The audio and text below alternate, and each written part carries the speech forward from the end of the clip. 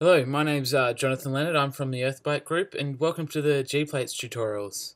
Today we're going to be going through tutorial 1.1, which is simply loading feature collections into GPlates. So if you want to go along with the text tutorial, which these tutorials will be following, just go to the GPlates website, or you can go to the Earthbite website and go to the user docs and get onto the introductory tutorials page. And today we're just looking at tutorial 1.1, which is loading and saving data and changing colors. So when you can, download the sample data. You may also like to download the PDF of the text tutorial and follow along with that. I've already downloaded the sample data as they can take a while to load, and this is it here. So there's only two files in this one, and they're both GPML files, which stand for GPlates Markup Language, which is just a native language that GPlates likes to use.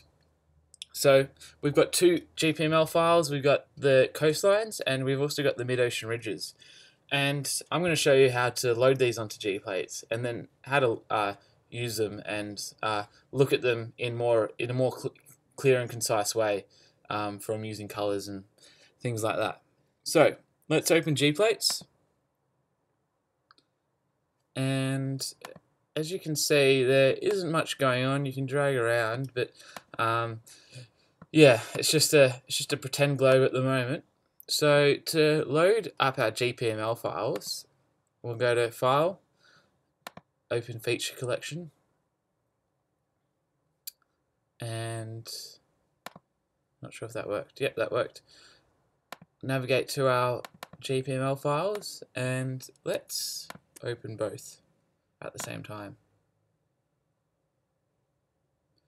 And as we can see here, we've got coastlines going around it. We've also got these squiggly lines, which are the mid-ocean ridges. And at the moment, it's quite confusing to tell what's what, but we'll get to that in a second. One other thing that we saw was that layer window that came up, which is right here. And if you want to kind of have a look at the one layer and not the other, it's pretty easy. All you have to do is press this little eye here. So let's turn off the mid-ocean ridges. And as you can see here, we're just looking at the coastlines. And if we turn off the coastlines and turn on the mid-ocean ridges, we're just looking at a bunch of squiggly lines that represent those mid-ocean ridges along here. So let's turn both on again. If you want to see both at the same time, we can also change the colors around. So if we go to Features, Manage Coloring, and let's just choose one. Let's choose the coastlines, and we'll go to Single Color and make them black. And then we'll go to the mid-ocean ridges, and we'll go to a single color and maybe make them white. And that looks, although less colorful, a little bit more clearer, so we can see quite easily what the coastlines are and what the mid-ocean ridges are.